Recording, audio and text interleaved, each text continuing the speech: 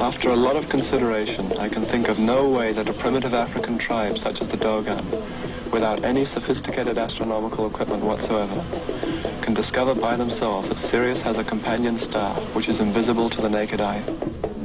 Amandingi's words to the initiates of the Sigi ritual have the ring of truth. With insight, the Dogon have probed the mechanism of the universe. They know what science tells us, that the seed and the star are the self-same substance, elements of a single universal consciousness.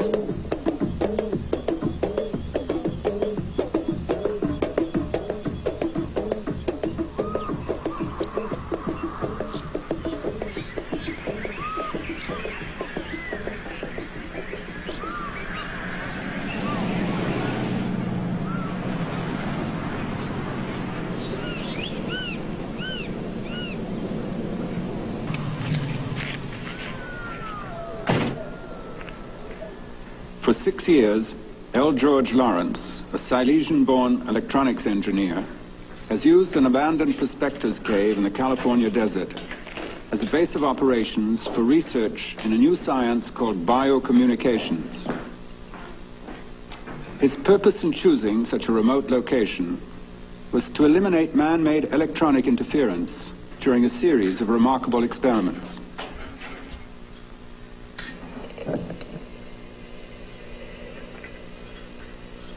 I started my Dogon plans in 1962 while I was an engineer in the aerospace industry. And at that time, it was one of our goals to develop jam-proof missile components. Now, after much experimentation, my attention turned to living plant material, in particular to plant leaves. Plant leaves are able to react to gravitational changes, to temperature changes, to electrostatic fields and so on simultaneously.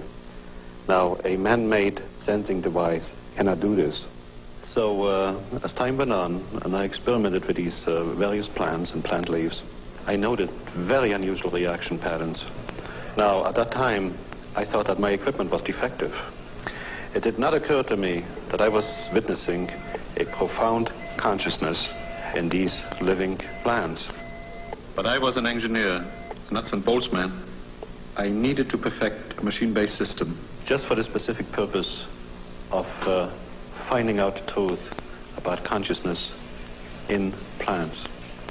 And to my extreme surprise, it worked.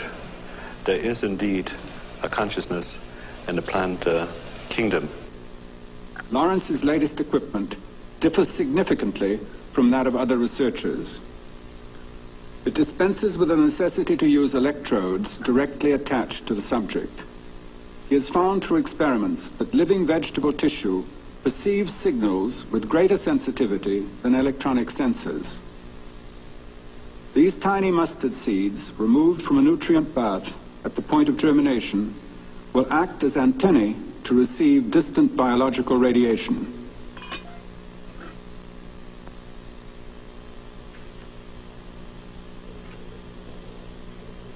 Emerging into the desert night, Lawrence prepares his equipment.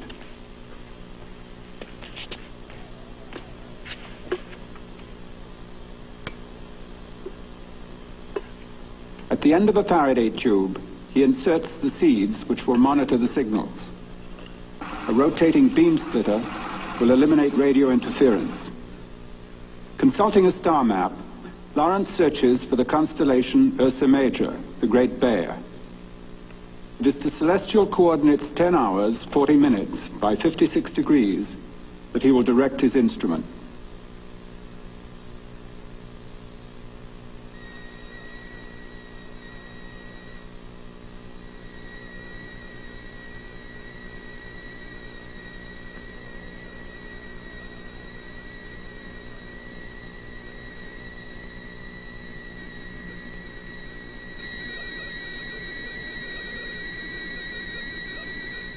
Lawrence scans the heavens, waiting for the seeds to receive a distant signal.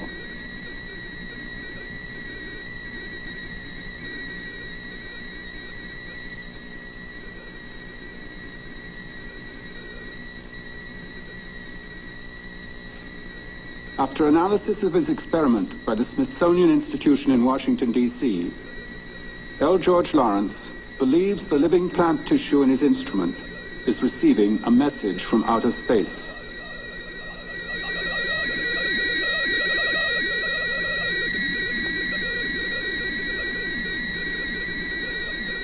Plants communicate with each other.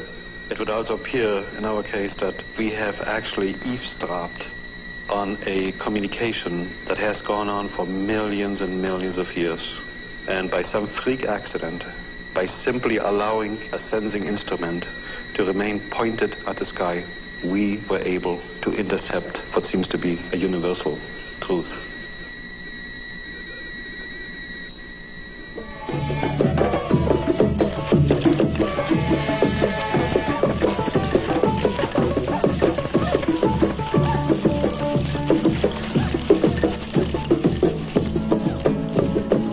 In the words of Amandingi, the star is the germinating seed, sending out its shoots that are the creation of all life on Earth and of all life throughout the universe.